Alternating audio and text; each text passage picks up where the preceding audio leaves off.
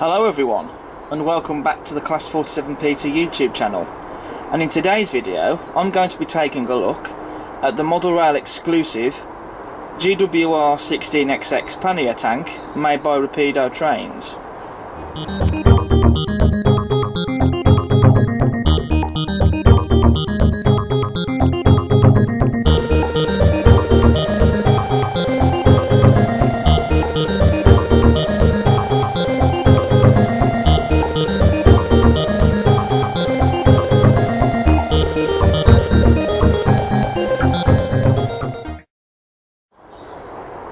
So back in 2018, Model Rail announced the 16XX Pannier Tank, which was to be produced by Rapido Trains. Now, at the back of the release of Bachmann's 94XX, we've now got the 16XX, which has just been released. And since this was announced, this is something I've been wanting to get, because as I've said before, I do have quite a soft spot for the GWR Pannier tanks. So it was only natural that I was going to get a 16XX. And the one I've gone for is number 1629 in the BR black with the early emblem, and this one has the Busby chimney. Now there is a reason why I've gone for this particular one, but I'm going to be explaining that once I've got the model unboxed and down on the layout.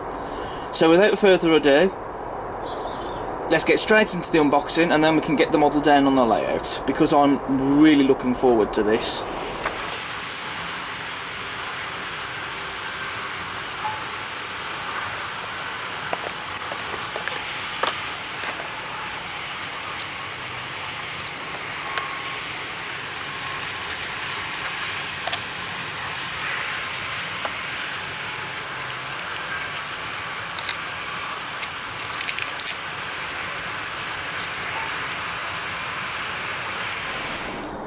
So here is the 16XX, out of the box and down on the layout. Now I have to be honest, upon opening the box, one of the whistles was loose in the box.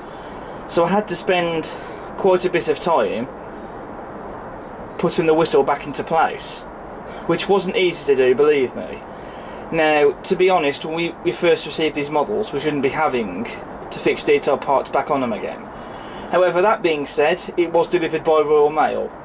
You know, sometimes they do throw the parcels around, so, you know, to be honest, I guess that's not the sort of thing that can't really be unexpected, should that be the case. So I'm not going to put it down to poor assembly or anything like that, because as it was delivered by Royal Mail, then the chances are the parcel might have been thrown about a bit, and that could have, of course, dislodged one of the whistles. But it's been sorted now, it's been fixed back into place. But again, it's not something we should have to do. But aside from that though, there were no other quality control issues with this loco. Every single part that you see in the model, it's been correctly assembled. There's no damage or any blemish marks or anything like that on the model. And also, this model runs absolutely beautifully out of the box. And I have to say that this is one of the smoothest and quietest mechanisms that I've seen on a model, especially of all the models that I've got. The model also has a flickering firebox, which is a feature that I guess now is starting to become a standard feature with locomotives such as this. And again, this is a feature that I really do like. It's always nice to see the flickering fireboxes on these models. So now we move on to the detail. So first of all, we have metal sprung buffers. We've also got a coupling hook that's already been pre-fitted, though you do get in the accessory bag some screw-link couplings which have the hooks on them. So I guess in that case you'd remove the hooks on the model already and then fit the ones that you get in the detail bag. You've also got pre-fitted vacuum pipes as well, and as standard NEM tension lock couplings. Now the NEM pockets themselves are something to talk about on this model, because as you can see on this model, particularly looking at this one under the front of the loco, it sticks out quite a bit. All the other locos I have, the NEM pockets are hidden under the models. They don't stick out like this, but on this model they do stick out. Now the NEM pocket on the back of the loco, it does stick out, but not as much as it does on the front loco. So it does stick out a little bit, but not much. However, the one on the front, the way it sticks out, it does look a bit silly if I'm honest. Now I'm just going to test to see just how close the couplings are on this model. So I've taken one of my vans and coupled to the loco. As you can see, there is quite a gap there. As you can see just how far the buffers are away on the wagon compared to those on the loco. And it's the same story with the front of the loco. Again, I'll couple the van up. Again, just look at the gap between the wagon and the loco. I mean, I think, to be honest, I think perhaps in this case, I think because the coupling sticks out more than it does on the front of the loco, because of how far the NEM pocket sticks out, I think, to be honest, I think the gap between the van and the loco does look a bit bigger. So that does look quite silly if I'm honest. Now, because I don't use tension lock couplings anymore on my layout, and I use hunt couplings, because this loco was going to have hunt couplings anyway, I have fitted the hunt coupling on the back of the loco, and I'm going to see if the hunt couplings have made a difference.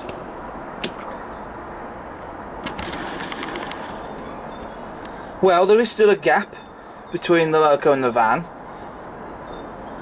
To be honest, I don't think it looks as bad as it was. But then in hindsight, especially if you look at it from this angle, I don't think that looks too bad. So I think that is better. Could be closer, but not too bad. However, if we take away the NEM pockets to one side, I think we still have a stunning model. On the running board, as we can see, we have separately fitted lamp irons. We've also got a separately fitted lamp iron above the smoke box door, as well as separately fitted metal handrails. On the front of the pannier tanks, which is what they're called, hence why these locomotives are named pannier tanks in the first place, we have steps for the crew to climb up to get on top of the tanks if they need to. On the smoke box door, we've got separately fitted smoke box door darts and a separately fitted smoke box door number plate with the number 1629 crisply applied on there. We've also got a shed plaque crisply applied onto the smoke box door, and the shed code for this loco is 85A, which originally this was the code for Worcester sub sheds at Evesham. That was up to 1963. Later it became the code for Hartlebury, then later Honeybourne in 1965. It was Kingham to 1962, Ledbury from 1961 to 1964, and then later in Moreton in Marsh. Now we come to what I personally think is the most interesting feature with this model, and that is that this loco is fitted with the Busby chimney, which is a spark arrestor. And the reason I've chosen one of these locos with the spark arrestor Busby chimney is because I've always wanted to see a GWR locomotive with this style of chimney in RTR. And as soon as these locos were announced that some of these will be having the spark arresters, I was ecstatic. And so immediately this was going to be the one that I was going to have with this style chimney. And also, you know, it adds a bit more interest and variety to the layout rather than just having the same or similar type of chimney on every steam loco. And the detail of the chimney itself is superb. I mean, just look at that detail inside there of the chimney. And also the detail on both sides of it as well. I mean, it is stunning.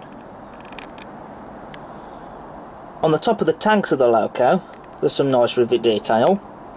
You've also got the dome there.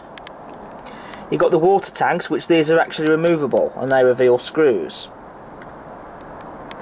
which helps to get the body off. Of course, you have glazing in the cab windows.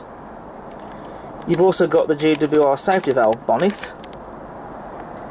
And, of course, you have the whistles, which are separately fitted and have been painted as well, which do look really nice. Of course, we have a separately fitted metal handrail applied on the model that runs round the pannier tanks and around above the smoke box door and goes right up to the cab sides. You also get smaller handrails also on the tanks as well, again made of metal. And also you get some pipework detail as well under the running plate. Again, that detail has been separately applied. You've also got some inside motion on this model as well. It is a little hard to see, but you can just about make it out. It doesn't work, but it's still a nice bit of detail to have. On the running board we have the wheel splashes or wheel arches, however you choose to call them. Again, you've got a separately fitted metal handrail just there. You've also got the reversing lever as well, and some steam pipe detail. Under the running plate we have a footstep in the middle just there with some nice rivet detail. You've also got a footstep under the cab, and also on the cab side you've got loads of rivets as well as the number plate of the loco's running number 1629. You don't get any etched number plates, but they're printed on. The printed ones, I think they still look nice. You've also got separately fitted metal handrails on the bunker and just down the sides of the cab doors, as well as again steps for the crew to climb up and get up to either the roof or on top of the bunker. Now with the bunker itself, the end of the bunker appears to have been a separately fitted part rather than just one piece. And if you look, especially on the rear of the bunker, you can see there's a join line there. Now I don't know why that piece has been separately fitted. However, to be honest, I've had to bring it into the light just here because in certain lighting you can't really see it anyway. So that's not something that I'm personally fussed about. That's something that I can forgive, because at the end of the day, when this loco is running around the layout, my eyes are not just going to be constantly fixed on that little thing. When this loco is running, I'm going to be admiring the loco running on the layout, not that join line. And in my videos, you guys are never going to see that anyway. And to be quite honest, I'm not going to really take any much notice of it either. So that's something that I can let slip. That's not something that I mind personally. Some people might not like it, but, you know, at the end of the day, I'm not fussed about it. Because I still think that this is a stunning model. And I'm not just saying that to be generous. So now I turn my attention to the cab interior detail, and I do apologise for the very bright light. That's because I'm having to use a little torch, because it's really difficult to even see properly into here. But as you can see, all the cab interior detail has been painted, and it's all there, and it's just fantastic to see the cab interior detail on models like this painted, because it not only adds to the realism of the model and makes it look more realistic, it makes it more detailed as well. On the rear windows we have the guard irons, as you can see. Again, there's glazing in the cab windows, and on the back just there of the cab we've got some nice rivet detail. On the bunker, just on the end there, we have separately fitted metal handrails. We've also again got separately fitted lamp irons. We've also got the fire iron holders, which you do get some fire irons in the detail bag with this model. They come in black plastic, so we'll be getting those painted up and adding them to the model. We've got a pre-fitted vacuum pipe, again like on the front of the loco. We've got a coupling hook on the buffer beam, and something I haven't yet mentioned, rivets on both buffer beams front and back. And again, like on the front of the loco, we've got metal sprung buffers. We do have a plastic coal load in the bunker, as you can see, though what I might do at a later date is scatter my own coal load on top of that. So now I turn my attention to the other side, which the detail is all pretty much the same, although we do have this extra lever just here, as you can see, and that's separately fitted, and that's a really fantastic bit of detail to see. Now before I forget, I must turn my attention to the livery application. Now I know that some people might not necessarily be a fan of the BR Black, but I do think it's quite a nice livery. The livery, it's the correct shade of black and it's been evenly applied. There's no defects or any blemishes anywhere on the model. There probably might be my grumpy fingerprint marks in perhaps a few places, but they'll be sorted out afterwards, if there are. And also, this loco does have the BR Early emblem, which has been very neatly and crisply applied. Now for its size, this is also quite a heavy loco. It is very weighty, but that's what you want because it needs to pull trains. And the traction is quite important, so there's not going to be any issues with traction here, which is what we want to see. So I've added the fire irons from the detail pack and I have painted them up. I've painted them humble grey. I don't know if that's the correct colour they should be, but I've painted them just so you can see them easily rather than just being in black plastic, so that you can actually see them, because otherwise if they're just left in the black plastic you can't really see them. So I've just painted them up to make them look nice. I haven't glued them in place, they're just resting on the hooks there. So yeah, they look rather nice there. So that's it then for my review for the model rail exclusive GWR 16XX Pannier Tank made by Rapido Trains. And for my conclusion for this model, it's a stunning model. Rapido Trains have done it yet again. They've produced an exquisite model. I mean, okay, yes, the NEM pockets that do stick out on this model, especially the one at the front, I mean that does stick out quite a way. But I've removed it and so the model looks better without it. But I'm not going to rip into the model just because of that one little thing, because it isn't fair at the end of the day. It's a very smooth and quiet runner, it's very powerful as well, and the detail on this is just stunning. So apart from the NEM pockets sticking out, that taken to one side, I still think this is a superb model. And so I am still pleased that I got it. And so I'm now looking forward to the Rapido Trains 15XX now, which I shall definitely be getting one of those. And so that will then give me pretty much all of the GWR Pannier tanks, if not most of them. And then I think when that model comes out, I shall definitely have to get all my Pannier tanks together and do a running session. So that's something that I shall definitely be looking forward to. So if this is a model that you'd be interested in getting, then I'd say definitely go for it.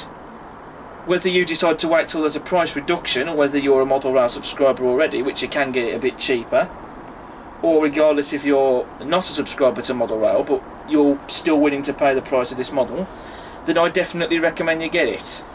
So what I'm going to do now, I'm going to get this model running around on the layout, and I'm going to get this pulling a mixed freight. So thank you for watching this video and I hope you've enjoyed. As ever, don't forget to subscribe and don't forget to smash the like button. Feel free to post a comment, and also don't forget to check out all my other videos that I've got on the channel. And I'll see you again next time, but until then, stay safe and take care. Ta-ra.